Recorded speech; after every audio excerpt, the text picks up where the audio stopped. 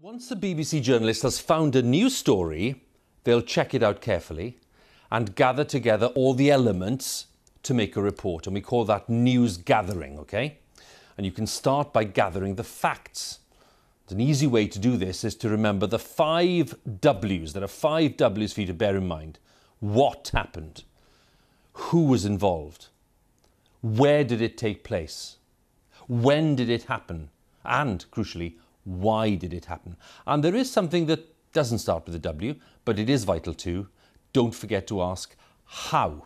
That's also a very useful thing for you to ask. Facts are the building blocks of news, so you need to gather your own facts and figures and statistics, and then you need to check them very carefully.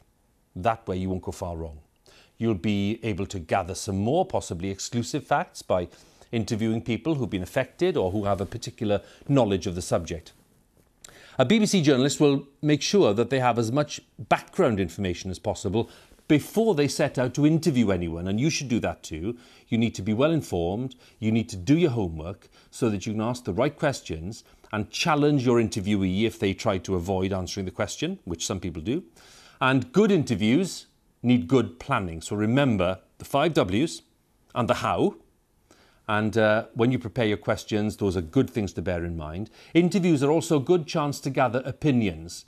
But make sure that you know the difference between a fact and an opinion. A fact is something that is beyond dispute.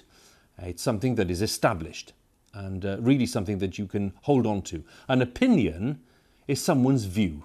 We all have opinions, but it isn't guaranteed to be true. An opinion isn't fact.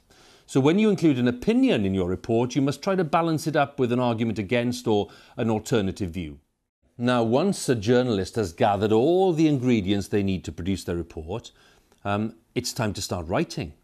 And this is where the fun starts. If you're writing for television or radio, your words are going to be read out loud. So you'll need to write a script which might include clips of audio or video and make it pretty conversational. But before you start writing anything, ask yourself the most important question of all. What is the main point of the story?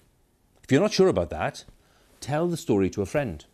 What's the first thing you're going to say to them about the story? Because that will give you a hint as to what the beginning of the report should be. The middle of the report contains the best of your interviews. So review all of your material, think about the best answers, which is the most interesting opinion, which quotation would balance it maybe. And you'll also need to plan an ending to the report. How's it going to end? Think about the final thought you want to leave your audience with. So you already know about the 5 W's of news gathering.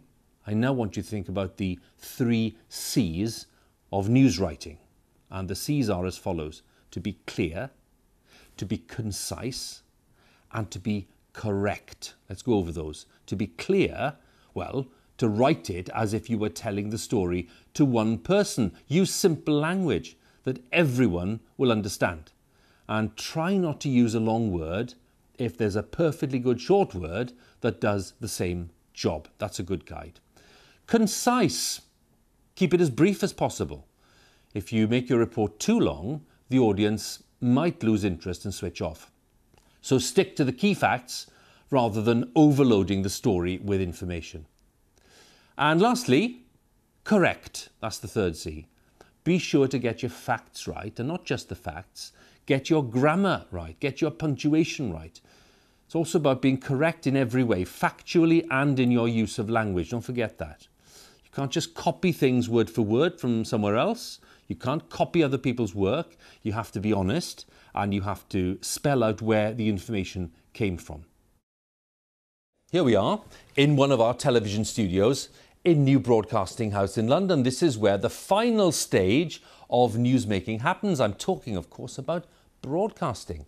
And now that you've compiled your reports, it's time for you to share them with everyone else. And here at the BBC, we arrange our television and radio reports into programmes, or bulletins as we call them. And you can do the same. And to do this, you must put your news stories in an order, in a list if you like, one that will appeal to your audience. The reports are listed in what we call a running order. Your top story, your main story at the start, the top of the order, and maybe towards the end a lighter or even a funny story for the end of the programme or bulletin. Once you've made those big decisions, it's then time to share or to broadcast your news. Have a final check. Make sure all the scripts are in order with correct spellings and correct punctuation. Remember, good grammar isn't a luxury, it's essential. And when you've done all this, you can write the headlines. Now that's my favourite job, because good headlines will really hold the audience.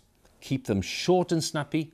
They should be a mix of direct, serious stories and, yes, headlines that maybe tease people to make them stay and watch the programme. Get the mix right, get the language right.